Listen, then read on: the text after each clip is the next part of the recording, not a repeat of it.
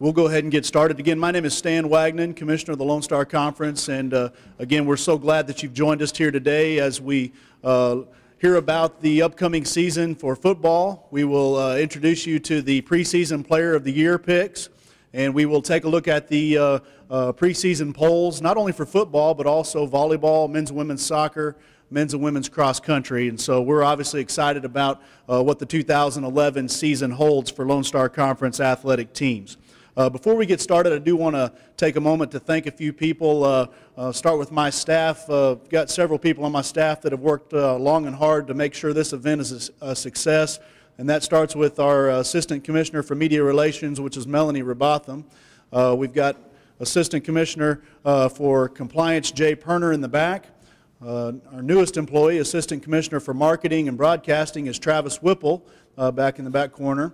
And then an associate that works with us here from the American Southwest Conference from time to time, Greg Weghorst, is here to help us.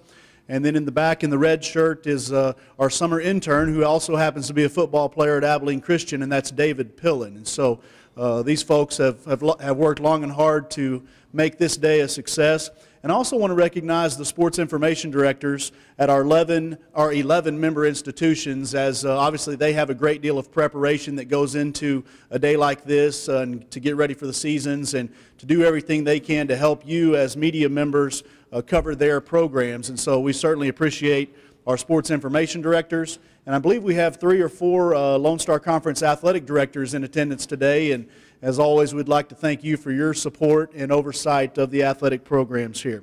And then I guess ultimately, I want to say thank you to the media members who have chosen to spend the afternoon with us. We certainly appreciate the coverage that you provide to our athletic teams. And this event, I believe this is the 5th year in a row that we've kind of brought this event back. We started it back up on an annual cycle in 2007 right here at this very property, and have kind of moved around and throughout Dallas and San Antonio, and here we are again. But to our media, certainly we appreciate the coverage you provide to the conference, and let us know if there's anything we can do to make your job easier. If you'll allow me, I wanted to say just a few things. Obviously, the Lone Star Conference is coming off an historic year. We've had significant membership change. Last year at this event, we talked about 16 member schools. We talked about 14 football programs. And today I stand before you with 11 member schools and 9 football programs. And while we might have lesser quantity, I can assure you that we have every bit as much quality in the Lone Star Conference as we've ever had. We're certainly excited about the future of the conference. We like this new look, the more streamlined membership. And throughout this past year, as these discussions have evolved, we have renewed our focus as a conference on presenting a united front and on being Lone Star Conference members, rather than just individual institutions. And so in doing that, we've identified 6 organizational values that we feel like will actually have played a role in defining who we are as a group.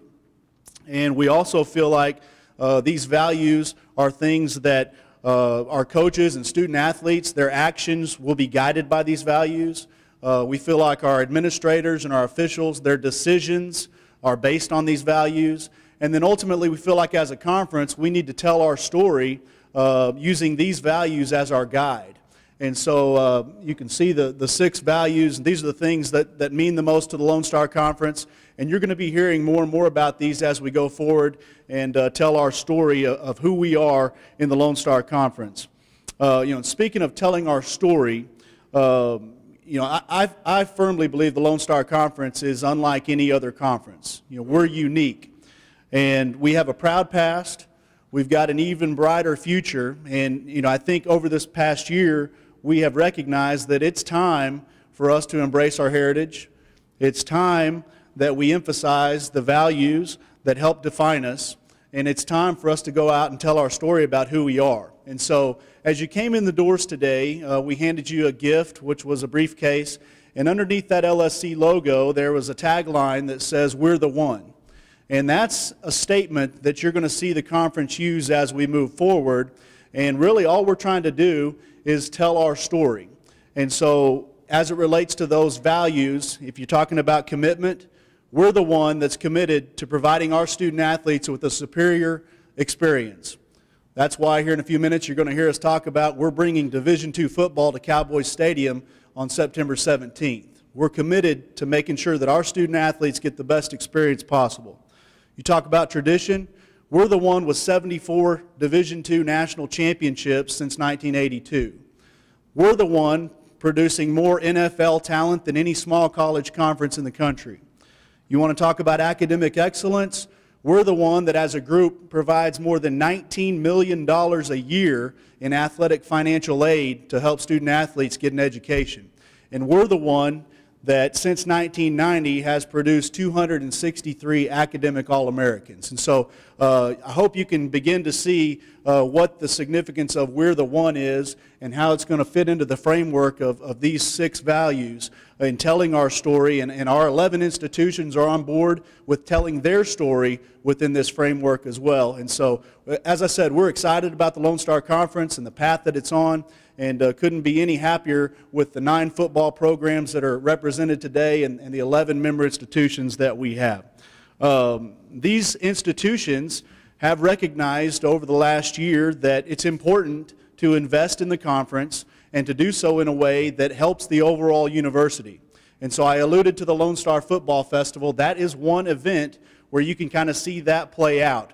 We are very intentional about using that event to gain visibility for the conference and specifically for the member institutions. Another example of that is not this season but the next. We have partnered with the Gulf South Conference to form the First and 10 Challenge, which will essentially provide Division II football with 10 of the best non-conference matchups you'll ever find. They've obviously got some great football programs in the Gulf South. We feel very strongly about the football that we play in the Lone Star Conference, and you're going to see those 2 conferences collide 2012 and 2013 in the First and 10 Challenge, and we're excited about that. But getting back to this year, certainly there's plenty of reasons for us to be energetic and excited going into the 2011 football season. The Lone Star Football Festival being the marquee event for us at Cowboys Stadium, which is obviously the best football stadium in the world, just hosted the Super Bowl, and so we're really pleased that our student athletes and coaches will get to take that grand stage and put our product on display for all of our fans and alums here in the Dallas-Fort Worth area. That event itself, you can see the game times and the matchups. There's 6 teams involved. 4 of them made it to the playoffs last year for Division II, and 4 of them enter the season nationally ranked. And so it's going to be a great day of football, and certainly those media members that are here, we appreciate any coverage you can give us leading up to it, and look forward to hosting you at the finest stadium in the world for what we think is going to be a great event. As the season ends, we will be participating in our 3rd Kansas Bowl, which is the bowl that features the best LSC team that does not make the Division II playoffs against the best MIAA team that does not make the playoffs. And again, this is a kind of a showpiece for Division II football between 2 of the better conferences in the country. It'll be in Topeka, Kansas, and as you can notice from the screen here, we do have a new format, and instead of waiting until the first Saturday of December, this year's game will be played the Sunday after Thanksgiving, and so a little bit different timing. But certainly we're excited about being partners with the MIAA in the Kansas Bowl again this year.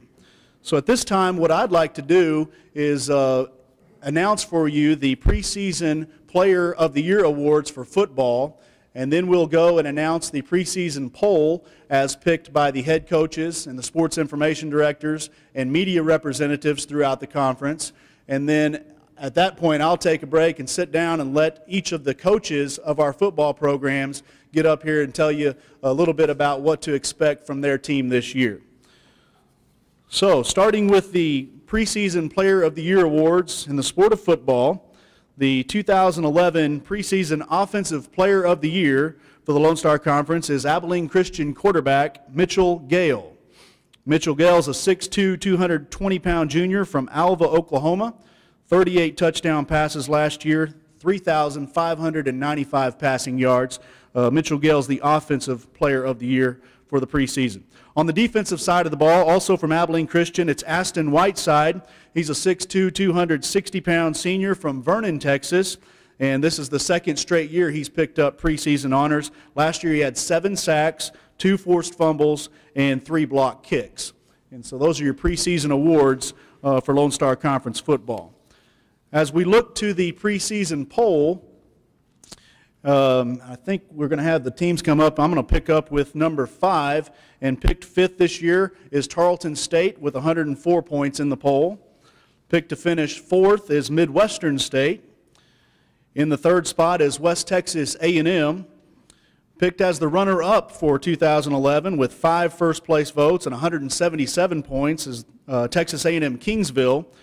And the preseason favorite to repeat as Lone Star Conference champions after going a perfect 10-0 in conference play last year, the Abilene Christian Wildcats, 17 first-place votes on 23 ballots and 201 points total.